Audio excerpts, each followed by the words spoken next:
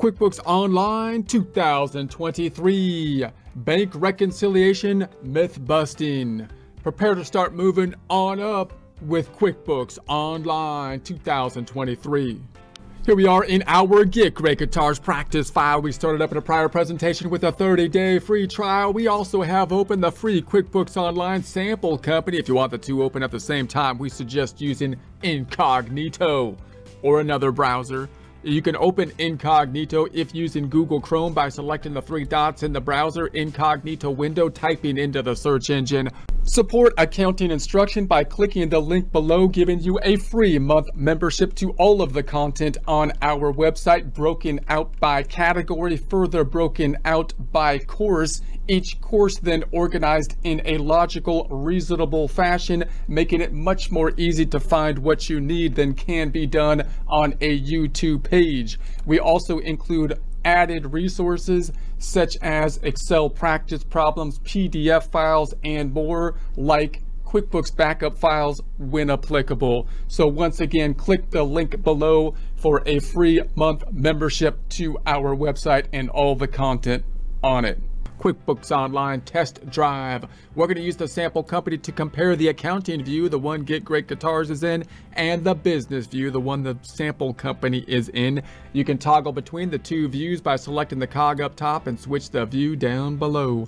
We're going to duplicate some tabs to put reports in like we do every time. Right click in the tab up top and we're going to duplicate the tab. Right click the tab up top, duplicate the tab. Back to the tab to the middle. Go to the reports on the left. We're going to open up one of the favorites, that being in the standard reports, the balance sheet report. And if you're in the business view, by the way, the reports are located in the business overview and then the reports on the left-hand side. So then we're going to go to the tab to the right and back to the reports. Other favorite report is the income statement, the P&L, the profit and loss, change or close the boogie, so we can then change the range from 010123 to 022823. Let's do it on a side-by-side, month-by-month system here, and then run it. So we have Jan, we've got Feb, we've got the total. And then let's go to the tab in the middle, close up the ham boogie, and change the range 010123 to 022823, and then run that report as well. Let's do this one also as a side-by-side for this presentation, months, and run it. So we've got the as of the end of January, as of the end of February numbers. Now we want to talk about bank reconciliations, focusing primarily on some items which I believe are misconceptions around bank reconciliations, misconceptions which may stem from the way the software kind of helps us to do the bank reconciliation process, as well as the use of bank feeds, which can kind of complicate the way we think of how the bank reconciliation process works. So the first thing I want to point out is that the bank reconciliation process is a huge internal control. In other words, it's a huge check against us making data input errors. The first check that we have against making data input errors is the double entry accounting system itself. The fact that you're putting data into the QuickBooks system and the QuickBooks system is forcing assets to equal liabilities plus equity, the fact that QuickBooks will not let you put something generally into the system, which will throw it out of balance, means that you have a huge internal control over somebody that's just doing their books by hand, just writing it out, for example, or doing it in Excel without a double entry accounting system. So just using accounting software like QuickBooks, which forces that to take place, is a huge internal control, even though many times when new users are using a QuickBooks accounting system, it becomes tedious because they're like, why won't QuickBooks do what I want it to do? Oftentimes, it's because QuickBooks is trying not to let you do something that will put it out of balance. And so that's huge. The second huge internal control is the bank reconciliation process. So reconciling the cash account is a huge internal control. It's something that large companies should do. It's something that small companies should do. Now, the way you do it might differ depending on how you have the bank feeds set up and what type of industry you are in. It could be an easier or more difficult process, but every company should have some verification process of the cash. And that's not only just because we're trying to verify cash itself, we're not trying to just verify the balance of cash at any given time. Cash is important. We want to make sure it's very liquid, no one's stealing it and stuff like that. But we're trying to verify all the transactions in cash, and given the fact that cash is involved in every accounting cycle, that will give us verification on many other sides of the transactions as well. So it gives us a double check on the entire double entry accounting system to a large degree. So for example, if I'm an accountant and I'm doing taxes, or I'm trying to verify whether some set of books is accurate or not, if someone just gives me a handwritten ledger, I'm quite dubious as to whether that, and there's no double entry accounting system, they just give me like an income statement or something like that. I have very little faith that that's going to be a completely accurate statement, because there's no double entry accounting system that's even helping it to stay in balance. If they did it by hand and used a double entry accounting system, which is very rare these days for someone to do, I'd have a little bit more assurance. If they put it into QuickBooks, I have a way more assurance, but I'm still going to be skeptical that they didn't input all the data or something like that.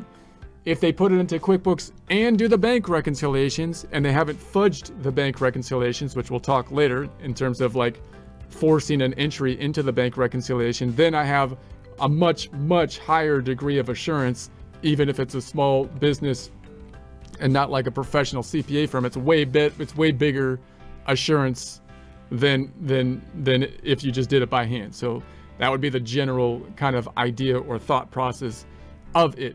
Now, the two major kind of myths I think that are out there with regards to the bank reconciliation is, one, we get confused of doing the process of making a bank reconciliation and with the actual bank reconciliation report itself.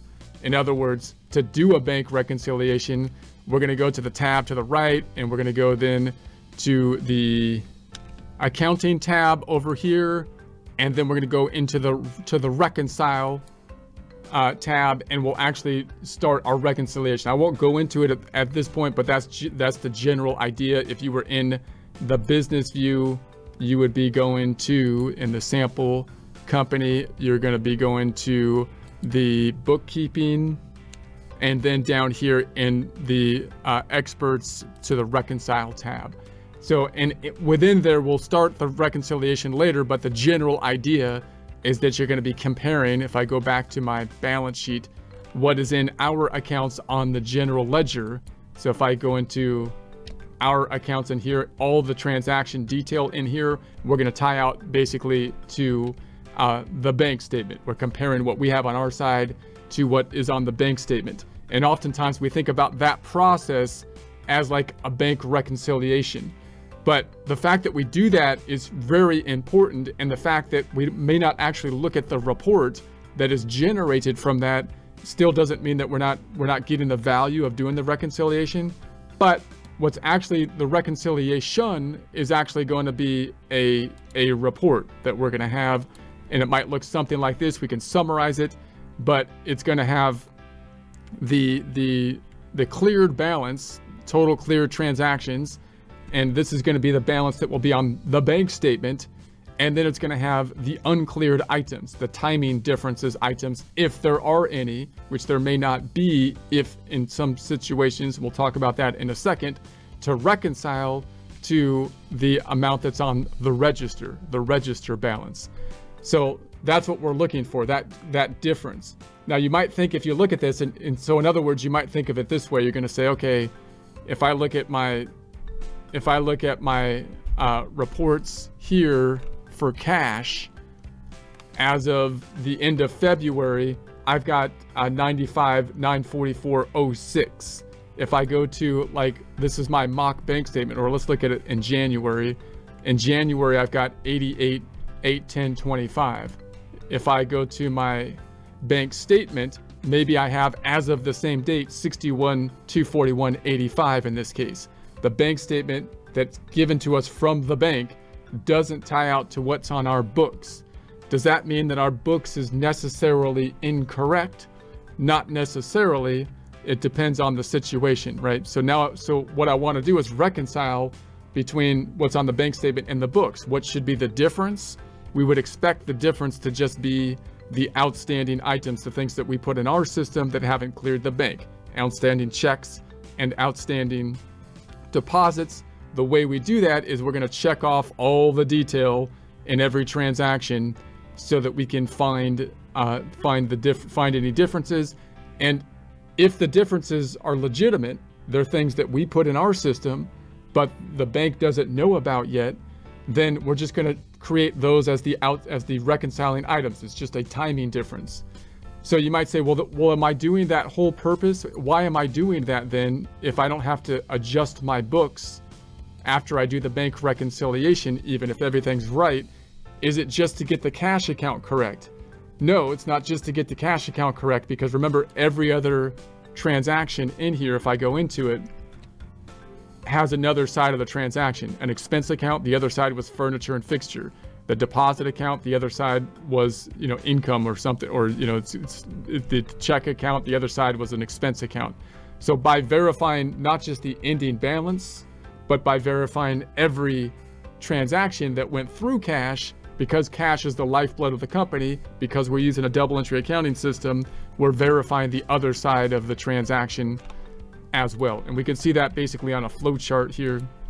So obviously on the vendor cycle, what happens whether we're on an accrual basis or a cash basis, at the end of the day, we expect money to be going out in order to purchase goods and services. If I can verify the transactions of that money going out, it may not verify every transaction in the cycle, because some transactions, such as accrual transactions, might not have cash involved in them, but it'll give us a pretty good pretty good internal control if I can double check those by a third party, by the bank. And then on the customer cycle, at the end of the cycle, whether we're on an accrual basis or cash basis, we expect cash generally to come in for goods and services that we provided to the customer. So if I can verify all the deposits and double check them to the bank, then we should be in pretty good shape. And obviously on the employee cycle, we expect money to go out.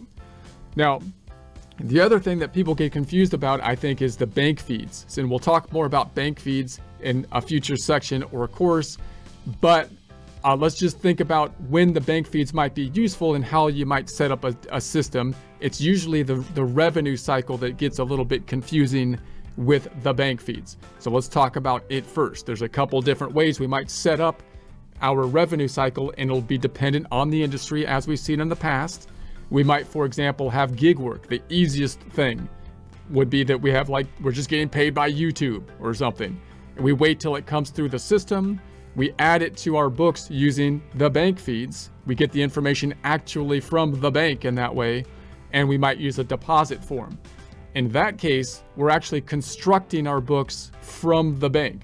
So there's not going to be any timing differences that way, because I didn't enter the revenue on my side. I just waited till it cleared the bank and then recorded it. It's still important to do a bank reconciliation, but the bank reconciliation will be super easy, and you can verify your cash account in real time because it should tie out to what's on the bank statement or your running bank balance, because you're creating your books from the bank statement. But that's not usually what people do. You can only do that if you're in a certain industry where that's something you can do. Like if you're at a cash register, for example, and you're collecting cash from clients, you can't just put the cash directly into the bank. You're using now a sales form. So once you use the sales form at the cash register, you're going to want to check your cash to what you actually have in the cash register. You're going to compile all your cash together, and usually you're going to have to put it into that clearing account, undeposited funds or funds to deposit, and then deposit it into the bank as one lump sum. So in that case, you can't, for internal control purposes, you can't just wait till you get all the money that you collected in the day and then deposit into the bank, and then wait till the bank clears your cash to record it as a deposit in your system, because you want to record the sales as you make the sales and have the records of recording the sales, possibly the customer names if you're collecting that, but at least the individual sales that were made. You want to double check what's in your register to what's on the sales receipt for the day. And so therefore you can't really do that. You're going to enter them into your system first, and then you're going to deposit it usually into the bank yourself, right? And then you're going to use the bank feeds, if the bank feeds are on, to double check, to verify. So now you've entered it on your side, the bank is going to enter it on their side, and you could use the bank feed to double check. It'll be the matching thing, but the bank feed's not going to record a new transaction generally in that case. And the bank feeds are helping you to reconcile now. So you're not actually constructing your books from the bank. You're using the bank as a double check. That's what a reconciliation in a full service accounting system is designed to do. The bank should be doing your books on their side. You're doing your books on your side. You're double checking the two. The fact that you have two people doing the books and they reconcile, they're the same, except for timing differences, outstanding checks and deposits, means that you have a double check, an outside check that everything's going right. If you have a full service accounting system where you have to bill the client, then you've got an accrual component. You've got accounts receivable, no cash impacted by this transaction, although you're recording the revenue. Then you're going to receive the payment. Now you've got the cash. And then oftentimes you might then have to do the last step of depositing, as we've been doing in the practice problem. And again, in that case, you're not going to wait till the deposit clears the bank in order to track when you're going to record revenue, and usually when you're going to record the deposit on your side, because you have to enter the invoice in order to track the accounts receivable. So you see, you can't just make your books from the bank feed in that case, because you're required, due to the type of industry you're in, to invoice first and then receive the payment, and then you're going to use the bank feeds normally to double check the money that you've received. Now you could use bank feeds to kind of try to match to an invoice or any node in the process here. We'll talk more about that when we get into the bank feed section or course, but that's the general idea. It's really only that really simple business where you're getting paid by a platform that you can just build your books from the bank feeds. Now on the vendor side, many businesses might be in a situation where they can basically construct their books from the bank feeds, because it used to be that we wrote checks, and checks take a long time to clear. We write a check, we send the check out. We want to be able to verify if someone has an issue with the money that we paid them, whether or not we wrote the check, number one, and then number two, did it clear? Has it cleared the bank? So there's going to be a big timing difference between when we write the check and when the check clears, because it has to be gotten by the other person and then deposited and then clear. So if you're writing checks, you certainly want to enter the checks into your system so that you can track the uncleared checks, and you've got to do a bank reconciliation process to do that. But a lot of businesses, small businesses in particular, are going to do a lot of, all business are going to do a lot of electronic transfers. And if you're doing electronic transfers, you don't have this big timing difference. So possibly in that case, you're just gonna set up automatic wire transfers for your telephone, your utilities and whatnot and all that kind of stuff. And instead of you entering into the system as a check or expense form when you pay the bill, you're just gonna wait till it clears the bank and then record it with an expense or check type form as it clears the bank using the bank feeds. So in a similar way as the deposit situation down here, we would therefore be constructing our books from the bank. We're not doing the we're not double checking our books. We're just building our books from the bank. Therefore, we're not going to have any differences from the bank. Therefore, we can still think of a bank reconciliation, but it will be a quite easy bank reconciliation because our balance should match what's on the bank side of things, because we're constructing our balance from the bank.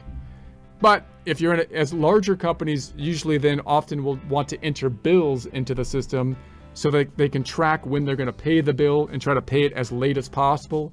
Now you're entering an accrual component into the system, and therefore it's gonna complicate. You're gonna have a full service accounting system where you're gonna have to track the bill, and then you're usually gonna make the payment, and then when you pay the bill, and then you're going to use possibly the bank reconciliations to verify, to match, not to record anything, but to double check the recording. The bank reconciliations therefore being part of, or the bank feeds being part of the bank reconciliation process. So that's going to be the general idea with those two those two kind of components that I think people get confused on. Now, just in terms of when the bank reconciliation happens, if you're working in real time, typically you're going to enter the data for January. You're going to get the actual bank statement sometime in February. Now, a lot of people, because we got online banking and everything, they want to just go online and just print out something from their online banking to do the bank reconciliation. You don't usually want to do that because the bank statement has a very solid line of this is where we stopped last time, this is where we were at, and this is where we're at as of the end of the month. So they've very well delineated time frames so that we can see where we stand as of a point in time. If you just print out the data as it flows through your statement, you don't have that defined delineation. It's going to be difficult to reconcile. So you want to actually, the bank statements are useful for the bank reconciliation process. So you're going to get something like this. There's just a mock bank reconciliation, and then so that we can compare it. So obviously we're going to get the bank reconciliation for January in sometime in February, and then we can use that to compare to the January data and reconcile the system. And then in February, we'll get the bank statement sometime in March. Now, in some cases, a lot of times businesses get behind in terms of when they do the reconciliations, and they might do multiple reconciliations at a time. So now I didn't do one for January, I've got to do February. And that's what we're going to do in our practice problem here. We did this deliberately in the practice problem so that we can have a full section based on doing the bank reconciliation for the first bank reconciliation, which is a little bit more difficult oftentimes, and then the second reconciliation, which will be more representative of how the reconciliations would go then going forward. And sometimes you might be in a situation where you're working for someone and you did a whole year's worth of data, possibly pulling it in from the bank feeds or something like that to try to construct their data to help them do their tax returns or something. And in that case, you might do the data, you have to pull in the data and then reconcile kind of as you go type of system. So that's going to be the process with the time frame. And then just the general idea with the bank recs, when we go into the actual data here, we're going to compare what's on our system to what's on the bank statement. And the general idea is that if there's a transaction on the bank statement that is not in our system, the bank statement is usually going to be right, unless you're claiming that the bank statement has something on it in error, which often isn't the case, but sometimes it could be. Some transaction might not be right, and you might try to, that's when you would find it. But if there's something on the bank statement that shouldn't be on our side, then we're gonna have to add it to our QuickBooks system, right? And if there's something in our QuickBooks system that's not on the bank statement, are we wrong? Not necessarily, because it could be an outstanding item, outstanding check or deposit, depending on how our system is set up. And if it is, that's just a reconciling item. If, for example, we had something in our system that's not on the bank statement and it was entered as of like January 30th or something, we would say, well, maybe it just hasn't cleared the bank yet. And therefore, because we're doing the bank reconciliation as of the January 31st date, sometime in February, because I didn't get the bank statement until February, I could then go online and double check to see if that transaction cleared the bank in February. If it did, it would be a reconciling item. It would be a timing difference. It would be an outstanding check or deposit. And so that's what we're looking for. We'd be okay with that. We'd say that's fine. And then when I run my reconciliation report, that will just be one of the differences to reconcile. If we know exactly what the difference is, then we're confident not only that the ending balance is correct, but we're confident about all the transactions in the checking account.